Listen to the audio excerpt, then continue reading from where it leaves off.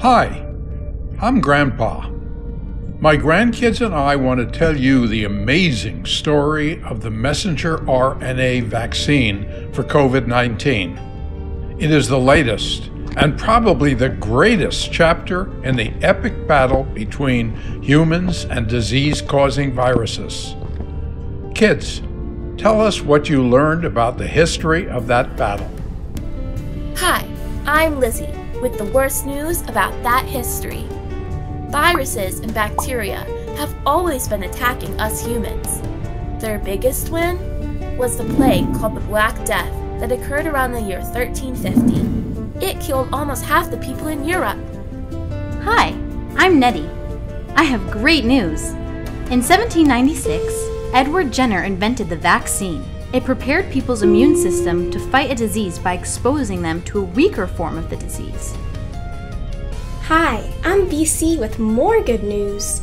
In the 19th, 20th, and 21st centuries, vaccines using Jenner's concept were successfully used to fight diseases. The name's Milo, and my news is not so good.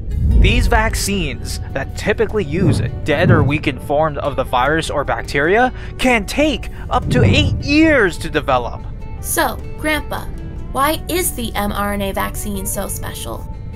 The mRNA vaccines use an awesome breakthrough technology that is making drastic changes in medicine. They are the first genetically engineered vaccines. Genetic engineering means using the genetic codes in DNA and RNA. And they are fast to develop. The mRNA piece of the COVID-19 virus genetic code took just 2 days to create. The complete vaccine with the mRNA in protective oily droplets was ready to test in just 38 days. Finally, the mRNA vaccines are safe because they only use a small piece of the virus that can't make you sick.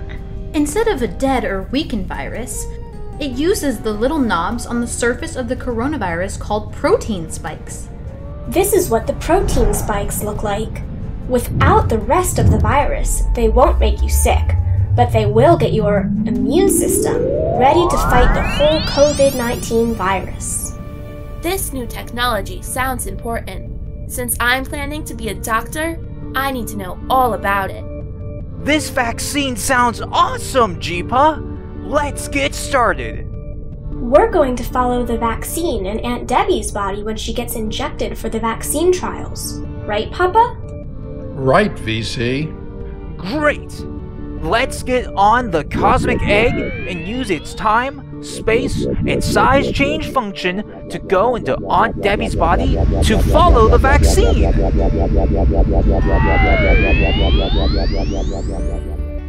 My mom is about to get her shot for the vaccine trials. Okay, it's time to see how the vaccine works in a real person. Nettie, pilot us into the needle on the desk.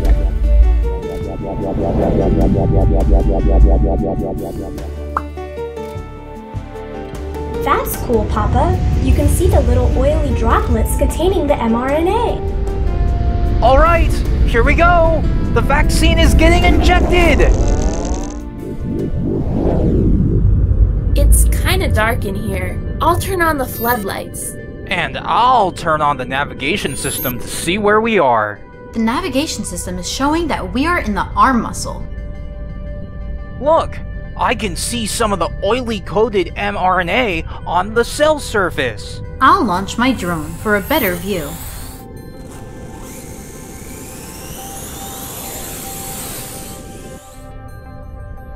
Yes, that's good.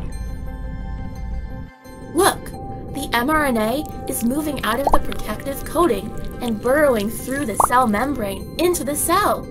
This is the important part. Once the mRNA is inside a cell, it will take the code in the mRNA and start churning out protein spikes that are identical to those on the virus.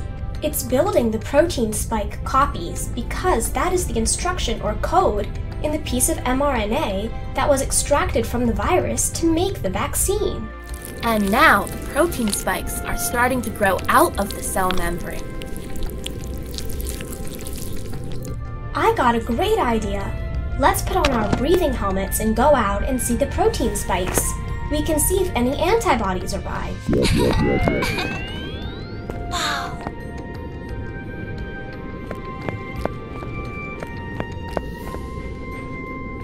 Now we have reached the stage that is important. With the foreign coronavirus protein spikes on the cell's surface, they are going to fool the vaccinated person's immune system into sensing that it is being attacked by the real virus. Because it is a simulation of an attack and not the real thing, the person won't get sick, so the immune system has plenty of time to respond. Alright, I am now going to advance the time to see how the person's immune system responds.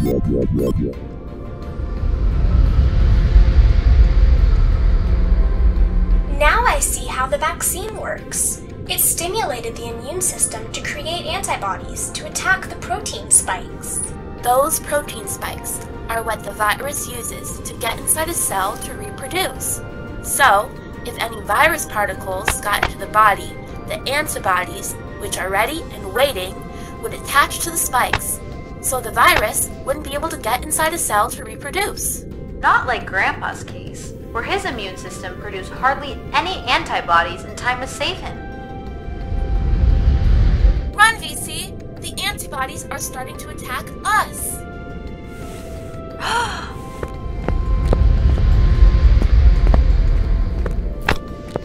We should have predicted the attack on you girls.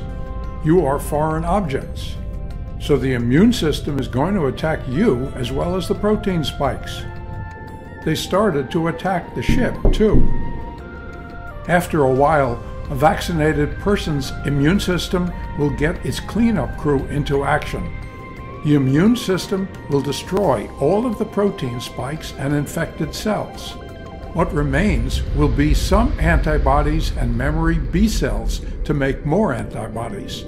So a vaccinated person's immune system is ready to combat the COVID-19 virus should it attack.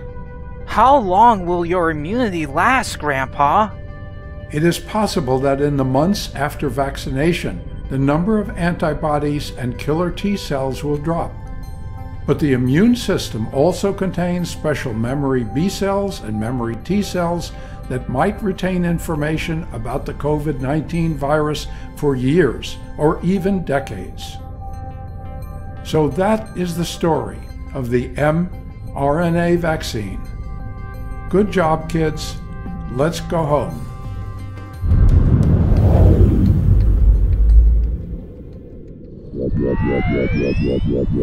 Grandpa, you were right. This really is breakthrough technology.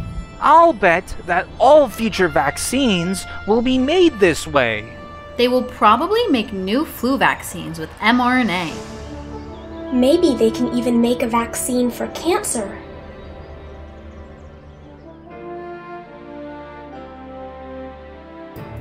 This video was based on a chapter in the Race to the Big Bang illustrated storybook. You can read it and the Stardust Mystery Book to have more adventures with the Cosmic Kids. And you can learn lots of science about atoms and astronomy.